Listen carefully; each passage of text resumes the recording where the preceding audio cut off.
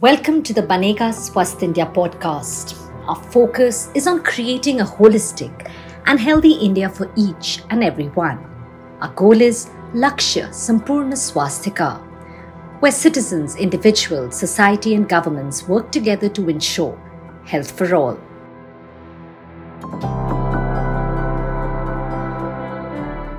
In India, according to the National Family Health Survey, NFHS5 conducted during 2019-2021, the percentage of children under age 6 months who are exclusively breastfed has increased from 54.9% in 2015-2016 to 63.7% now.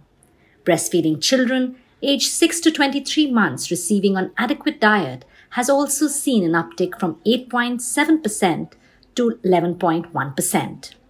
But this is not enough. This World Breastfeeding Week, we speak with Dr. Tushar Parikh, Senior Consultant, Neonatologist and Paediatrician at Motherhood Hospital in Pune, to understand all about breastfeeding and the need to promote it. Thank you, Dr. Parikh, for joining us today.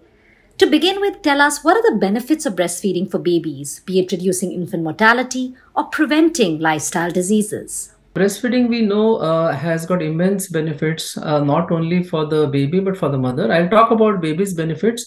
So it's basically a complete nutrition for the baby, food and water. So a baby who is on breastfeeding does not even need to take water first 6 months of life. And beyond that, we continue breastfeeding along with age-appropriate complementary food items. So first one is nutrition and water. Second thing is that babies who are breastfed, they have better intelligence. Their intelligence is better than the babies who are on alternative feeding because they have brain growth promoting factors.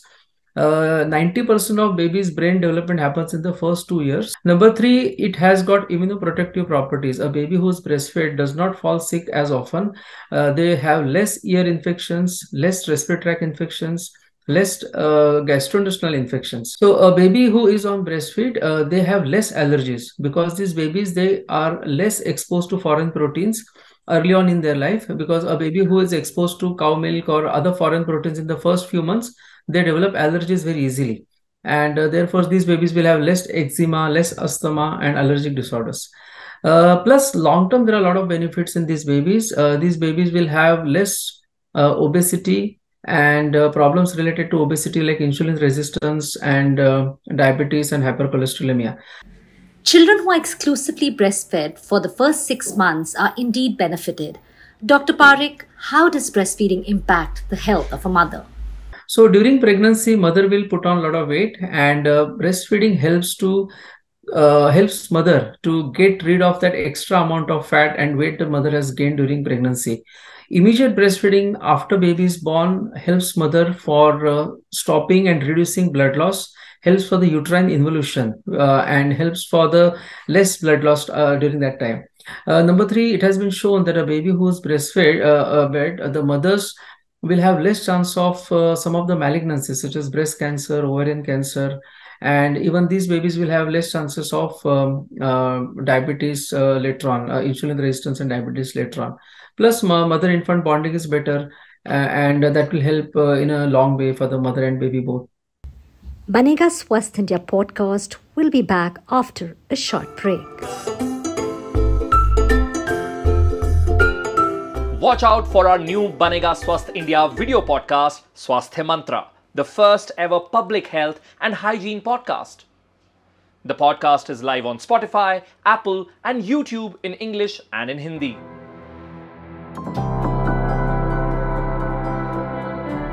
Welcome back to Banega Swasth India podcast.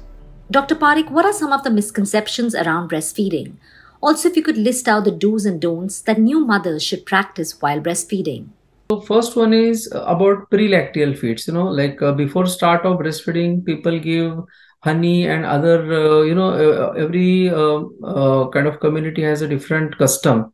And again, here I want to emphasize that benefit of colostrum, the milk which mother produces in the first 3 days, is little thicker, yellower, and this milk has got more immunoprotective properties and it helps the baby from preventing infections. So no prelacteal feeds, number one. So as soon as the baby is born, within half an hour, the baby should be kind of breastfed. Ideal thing is that baby should be put on the mother's abdomen after delivery. After delayed cord clamping, once the cord is separated, put the baby on the mother's chest, and directly baby should start feeding immediately, but latest by 30 minutes after birth. And no prelacteal feeds. That is number one.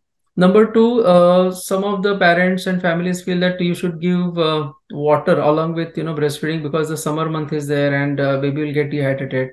So again, the second important point I want to emphasize here, there is breast milk is sufficient for the baby as a food and water in the first 6 months of life. So a baby who is exclusively breastfed does not even require water.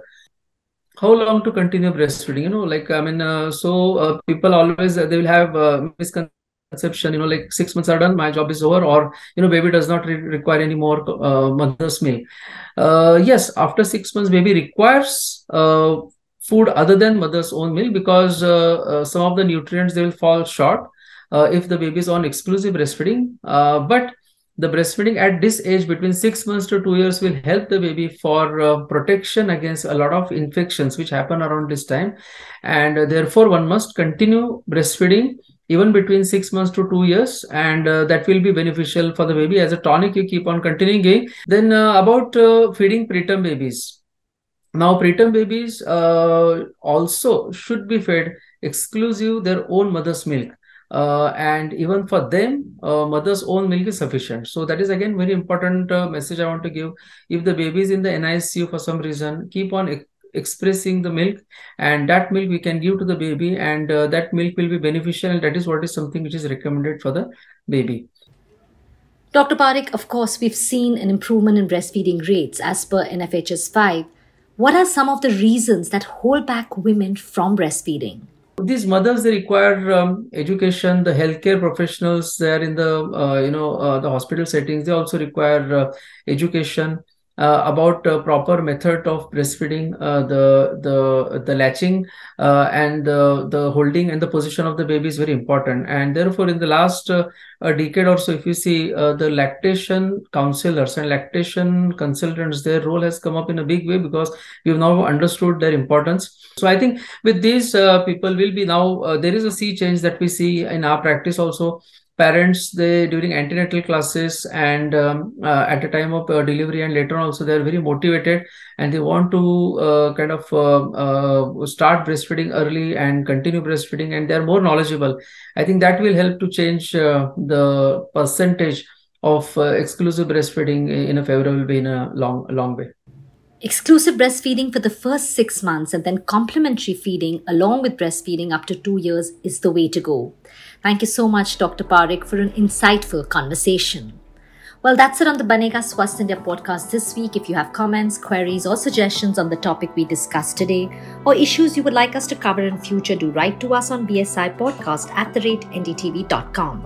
Remember, BSI stands for Banega Swasth India.